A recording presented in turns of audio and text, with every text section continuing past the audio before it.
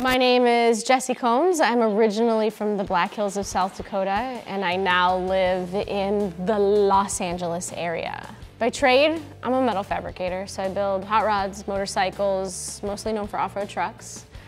By public eye, I've been hosting television for about 15 years now, teaching millions of people how to build cars, how to weld, how to fabricate, how to drive them. But I've raced around the world, I've driven around the world, I've filmed around the world, and it all just goes back to I have a passion, and my passion is drive.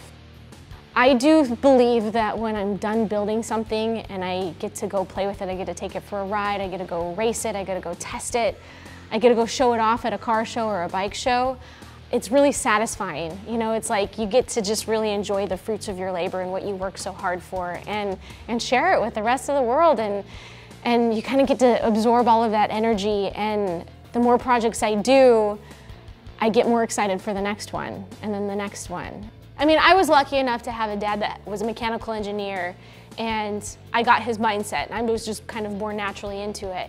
But welding was one of those things that just comes with the territory. If it's broke, you have to fix it.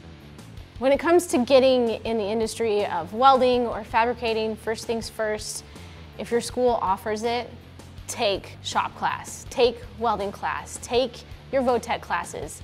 Some people might think that, oh, it's not really that cool, but you know what?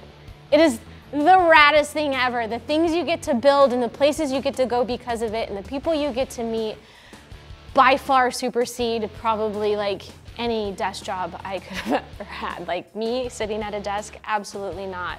Always go with your passions, because you will find the most joy in your passions and giving back to the community than you will ever in trying to fulfill yourself, and that's it. Like, give back.